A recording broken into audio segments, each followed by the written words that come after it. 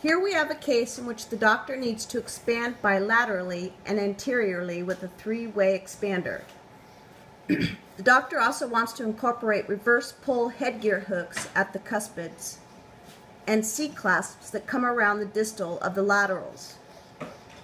The doctor is worried about the bicuspids and molars tipping buccally, so she has asked us to bend a clasp that runs along the buccal of the upper left bicuspids and molar and the upper right bicuspids to avoid tipping. Because retention for this appliance was also a concern, we discussed placing acrylic on the buccal clasps to increase the retention.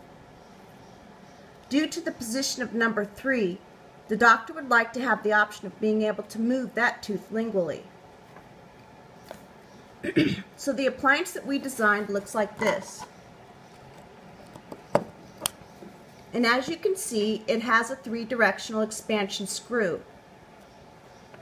The doctor further requested that we leave the acrylic on the palate several millimeters shy of the lingual of number 3.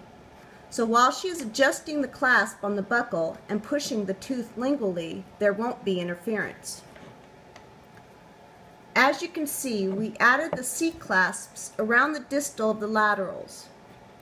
On the upper left, we placed a clasp that comes around the distal of the molar and around the buccal of the molar and bicuspids.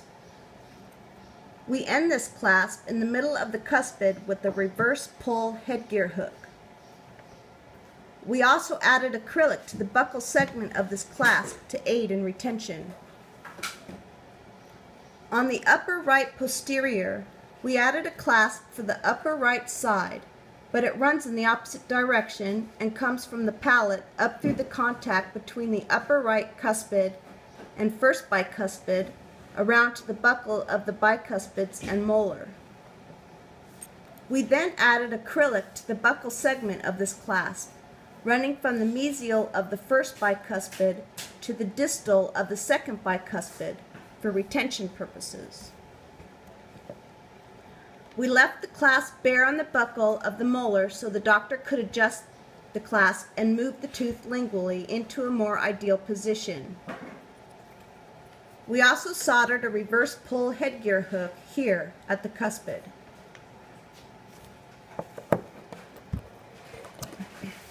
As you can see, when we take the appliance on and off the model, we have achieved good retention for this functional appliance.